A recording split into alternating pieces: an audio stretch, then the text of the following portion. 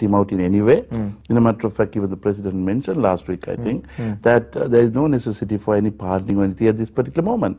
So then the next obvious option is UMP. The UMP is basically saying, we have got to form a government, get every single vote in, and that's our first point of operation. We'll ensure Sarath Fonseca, really, because it's an illegal operation. There's no justice that will be meted out at him, and certainly that is. But sympathy does not help to get Sarath Fonseca out. Yeah.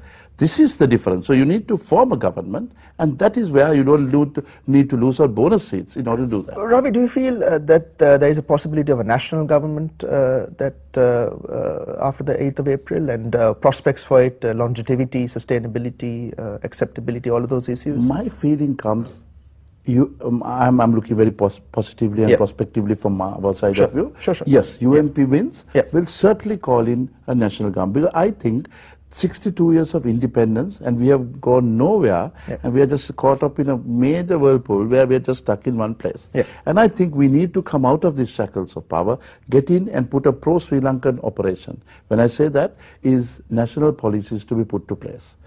I would suggest that, the best thing forward, any party coming in, that national government concept needs to be brought in. So otherwise we are going nowhere. But you're very much in favor of that. I am certainly in favor. But political reconciliation is tough, isn't it, Ravi? Well, I mean, we are living in a culture where, let's not kid ourselves. I mean, this is not kumbaya, where everybody hugs each other after elections and everything's hunky-dory.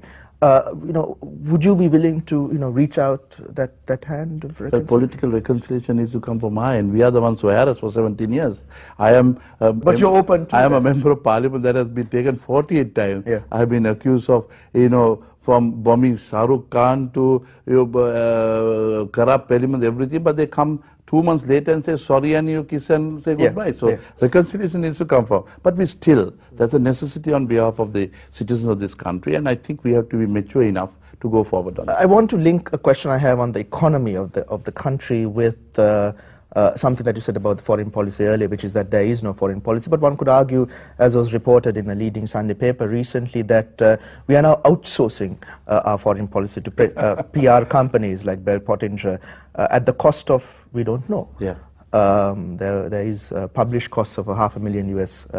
Of course, this is not new. In 2001, there was a rift between the then foreign minister, the late Lakshman Kadragama, and the then president Chandrika Kumaratunga about a similar vast payment made to the same company. Now, on the one hand, the point is that we seem to be able to afford these behemoth, colossal payments, perhaps from taxpayers' money, we don't really know.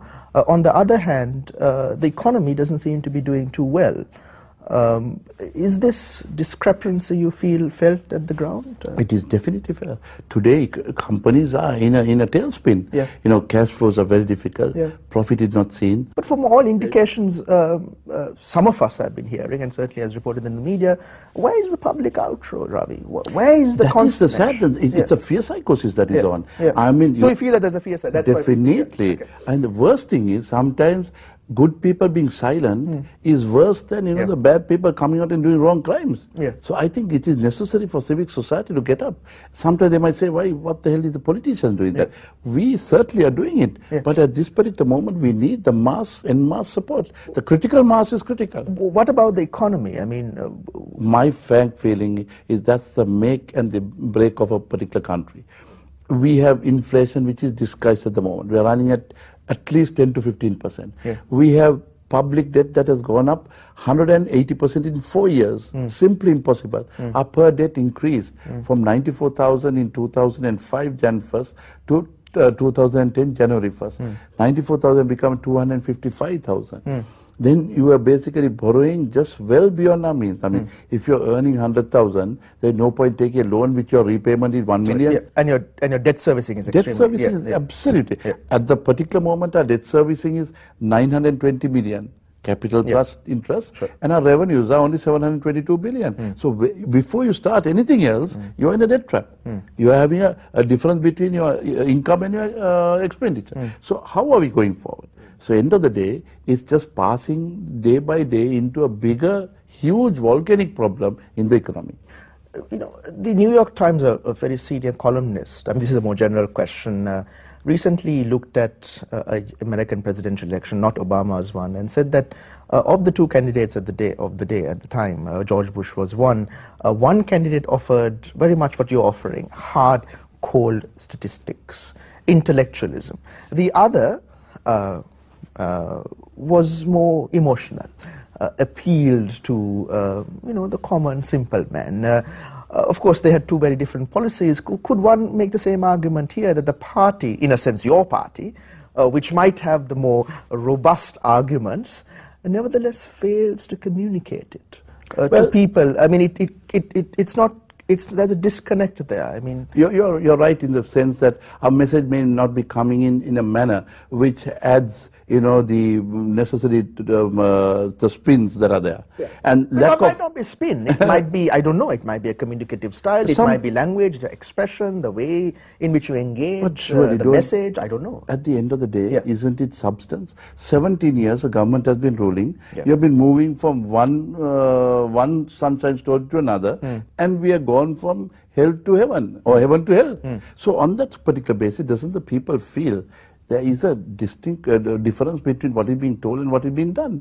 Now, that is where I feel is that the media plays a pivotal role, and the government media that has this going to every nook and corner of the country gets the edge of everybody else, because they'll spin a story saying, here he's the behavior of a particular one. Sarath Fonseca, they imitated the Idi Amin type of thing, and you suddenly had a ladies' vote that was going against. Now, that is what we see in hindsight.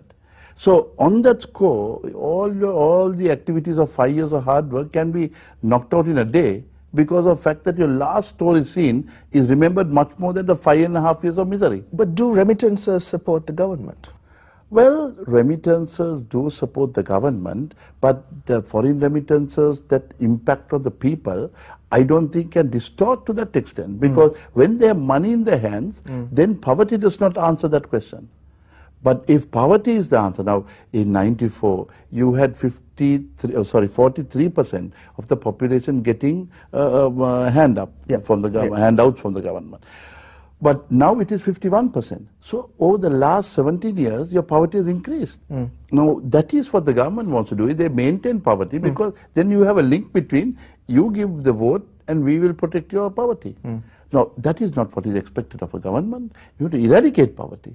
So that is what is maintained and go forward. Some political commentators, coming back to hard politics, have pointed to the recent speech by the leader of the opposition in Jaffna. I think it was the first campaign speech, where he apologized for the killings, and it was a controversial speech for some, in a sense suggesting that what some political commentators feel as the appeasement of the LTTE by the UNP is something that the party still hasn't come out of, and that the voters will remember this, and that the party is still seen to be an entity during the CFA,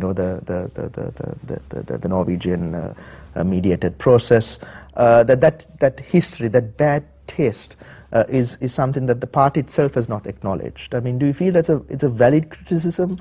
It is certainly not a valid criticism. Our policies are not bent on a particular terrorist organization or not. We may make our policies for Tamil citizens of this country, the Muslims of this country, and the strength of our party as well as our country, we believe the social fabric of it.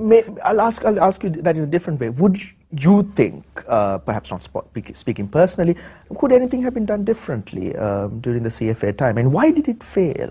Now tell me, CFA.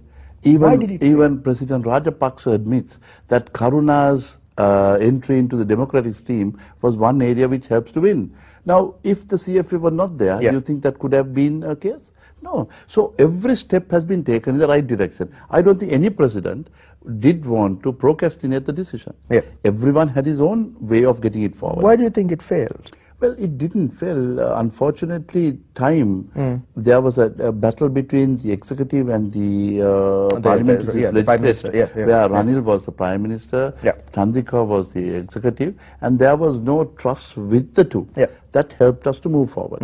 In hindsight now, all of them are talking otherwise. But my feeling is if that was cemented at that time, there would have been a huge difference that was there. So my feeling is the step was in the right direction, but in a wrong time. Ravi, I don't want to go into the domain of speculation as to what happens on April 8th. I think we can talk till, the cows come home. But